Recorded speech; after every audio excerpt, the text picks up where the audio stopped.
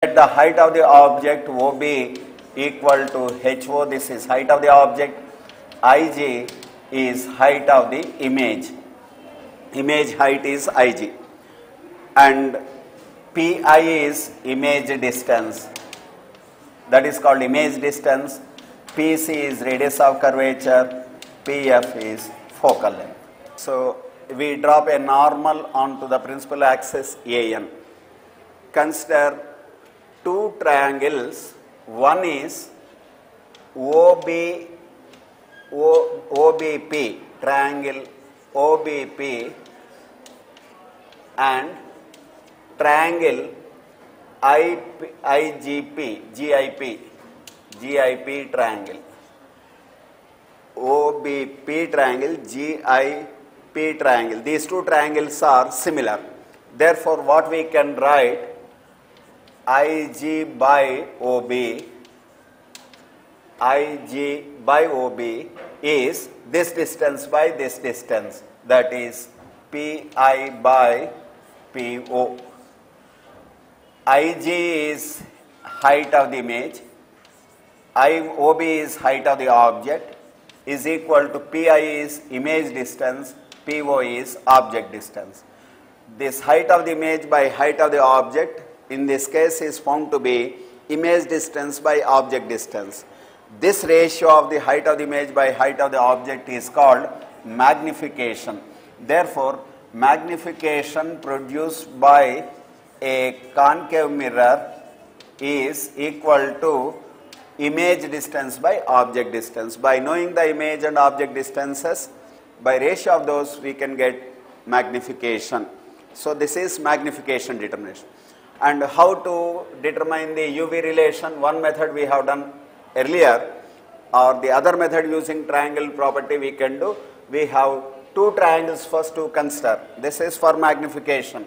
Next we consider the case of two triangles, triangle OBC and CIG, triangle CIG. OBC triangle, CIG triangle, these two are similar triangles. Therefore, IG by OB is equal to CI by CO.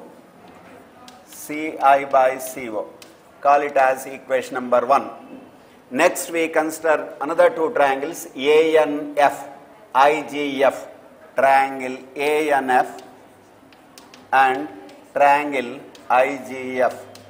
In this case, IG by AN is equal to IG by AN is equal to IF by NF. IF by NF. This is equation number 2. Now, OB is equal to AN because AN and OB, they are the opposite side of rectangle OBAN rectangle. Therefore, OB is equal to AN. Since OB is equal to AN, left side of these two equations are same. Therefore, right side of these two equations can be equated. So, that implies CI by CO is equal to IF by NF. CI by CO is equal to IF by NF. What is CI? CI is, since distance are measured from pole of the mirror, but for A close to P approximation now we are going to make. For A close to P, AN is same as AP, AN is same as AP, and NI is same as PI. Therefore, we can write CI by CO approximate as IF is as it is IF only, by NF we can write as equal to PF approximation. So this is what we get the equation. Now, since the distance are to be measured always from the pole of the mirror, all these distances we should measure from P. So therefore, CI distance we can write as PC minus PI. Therefore, this implies from here we write CI is PC minus PI, CI is Ci is PC minus Pi divided by CO. CO is this distance, that is PO minus PC.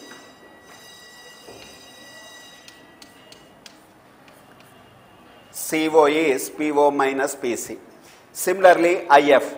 IF is Pi minus PF. Approximately Pi minus PF is IF divided by PF. Now, all these distances are now measured from pole. Those values are given. PC is R, that is equal to 2F, and Pi is V, PO is U, already we have written, and PF is F. Substitute here. That is PC is 2F minus V divided by PO is U minus 2F is equal to Pi is V minus F by F. That is the equation we will be getting. Now we cross multiply, and first we cross multiply this and divide the equation throughout by UVF. By this way we will be getting as 1 by U plus 1 by V is equal to 1 by F. So here we are going to use a sign convention. Main problem in understanding the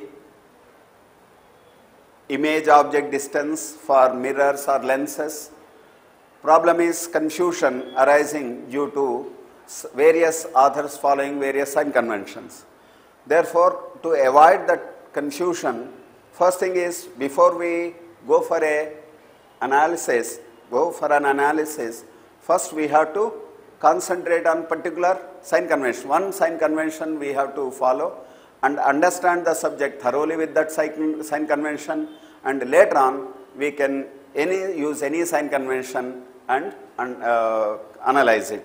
So therefore, first of all, common sign convention so that you will be able to understand without confusion is the convention which I am following here. Some books follow this convention.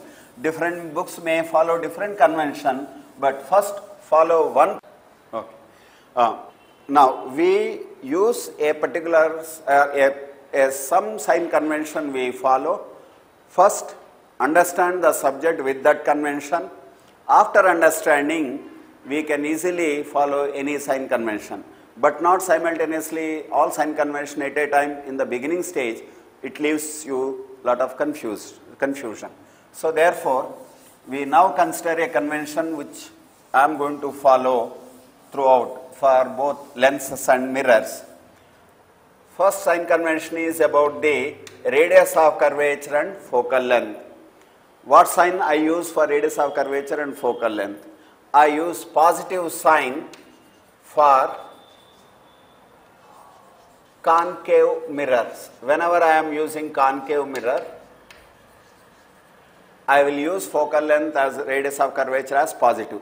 Focal length of the concave mirror is taken as positive, radius of curvature also is taken as positive, R and F. Or also when I am using convex lenses. Whenever I am using convex lenses or convex refracting boundaries, radius of curvature and focal lengths are considered as positive. This is sign convention I am going to follow. Negative for convex mirrors and or concave lens. When I use concave lens or convex mirrors,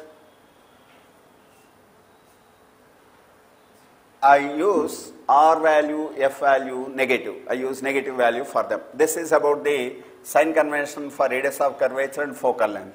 Next one is object distance. Object distance positive for real object.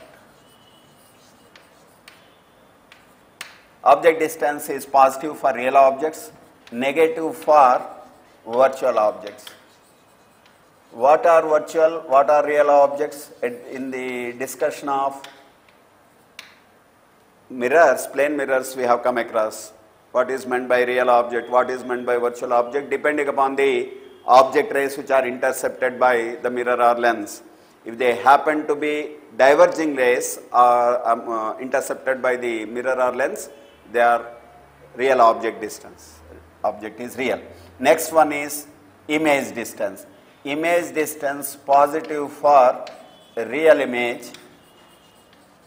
positive for real image distances, real images distance, negative for virtual image. Okay. So these are the sign convention we are going to use throughout our course. It is preferred because it is simple to use, easy to remember. Another aspect is these R and F, always they follow this irrespective of the direction of light rays or nature of the object or image here. Similarly, U and V, they are signs exclusively for the real or virtual objects, nothing to do with whether it is lens or mirror, convex or concave, whether the rays are coming from left to right or right to left. All these things we need not worry. Therefore, this is simple to apply, easy to remember and easy to understand.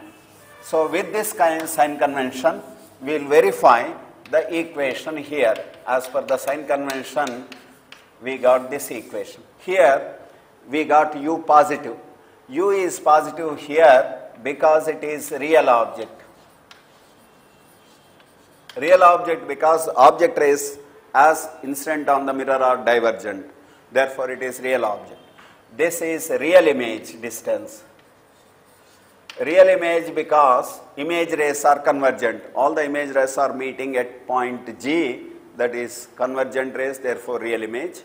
And the focal length is positive because it is concave mirror focal length. Therefore, all three are positive.